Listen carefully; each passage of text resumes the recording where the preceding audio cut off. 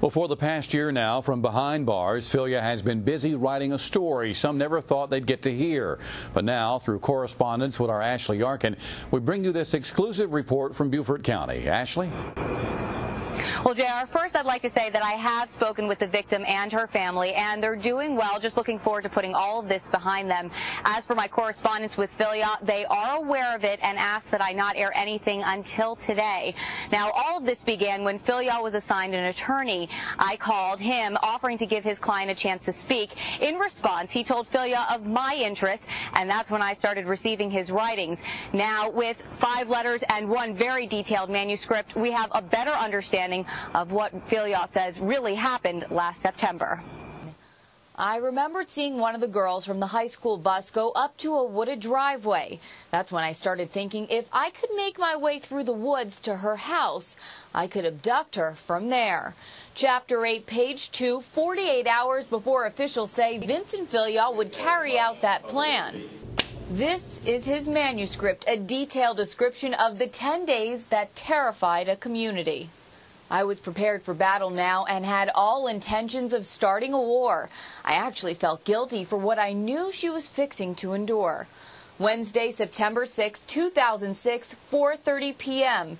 Filyaw writes that he was dressed as a deputy when he handcuffed and kidnapped his victim as she walked from her bus stop towards her front door.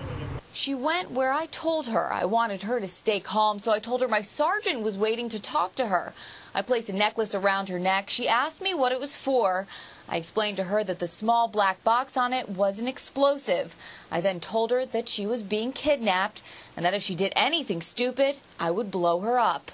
Sounds like an admission, so you have to wonder, did Filyaw, who pleaded not guilty, really write all of this? I would say that I'm somewhere near 90 to 95% sure that he did this. Charles Parada has been examining handwriting samples for more than 3 decades. The former FBI forensic investigator compared Filyaw's signatures on 2 court documents with those on 3 letters he sent to News 19. Parada says similarities showed up in strokes, letter size, spacing, and the degree of slant. I saw numerous handwriting characteristics in common, which lead me to the conclusion that it is more likely than not that Filyaw did prepare each of the questioned signatures in this case. I've instructed someone to send you a copy of the book. It is the complete book, however, it is the unfinished, unedited version. This is the last letter we received, and as explained, the book followed. Chapter 8, page 3. I told her that I intended to rape her. She immediately looked frightened. I told her as long as she did what I told her, I would not hurt her. That afternoon, Filyaw says he led his young hostage less than a mile into the woods to this underground bunker. 10 feet wide, 8 feet deep, and 20 feet long. This is where they found refuge. She sat there listening to me, then quietly asked me when she would be able to go home. She just seemed to be such a really sweet girl that I hated to tell her the truth.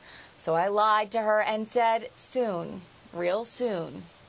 But the truth he did tell her was why she was now his hostage. He explains in this letter that during an investigation of accusations that he sexually assaulted his 12-year-old stepdaughter, the sheriff's deputy had no intention of hearing his side of the story. I did what I did without admitting to anything yet to show Kershaw County I can play as dirty as they can. Also to show the public how incompetent and corrupt they really are. Family and friends of a missing teenager are gathering in Lugoff this Now, Sheriff McCaskill says officers will continue to search those. Filyaw says that when deputies deemed the missing girl a runaway, he had won. My hostage, however, became more depressed because now she knew nobody was looking for her. As days passed, he wrote that the two fell into a routine, leaving the bunker daily to clean clothes, collect water, and converse. But beyond the first day, rape was never mentioned as part of that plan. She told me she was bored and asked if she could play on my cell phone. I thought about it for a moment. She had done good outside, and I knew the phone didn't work inside the bunker, so I finally agreed.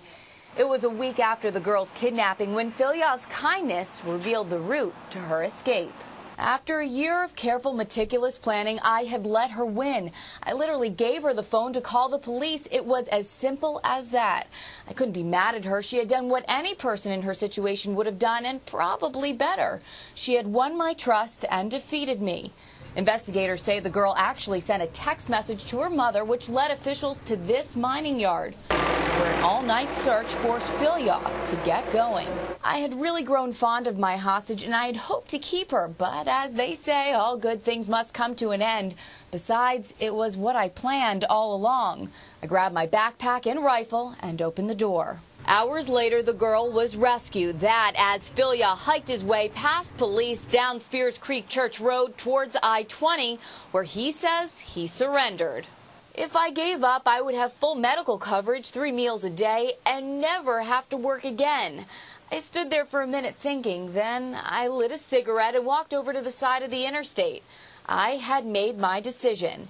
Chapter 9, page 4, it was around 4:30 Sunday morning. The then 46-year-old was finally out of the woods, handcuffed and hauled off to jail, where time to tell his story would be seemingly endless. Filyaw's attorney would not comment on the writings, neither would the solicitor, the victim's family, or the sheriff. But, of course, we'll see all of them back here at the Beaufort County Courthouse tomorrow morning at 9:30. JR? Ashley, the victim and her family, I take it, are there for this trial, correct? That is correct. Now, what about the defendant, Vincent Filyaw? Does he have any family members present? His mother, Ginger Cobb, is here, and you may remember she was arrested initially in this case. Deputies said she was trying to bring him goods to allow him to sustain life in the woods, but she has not been prosecuted on those charges.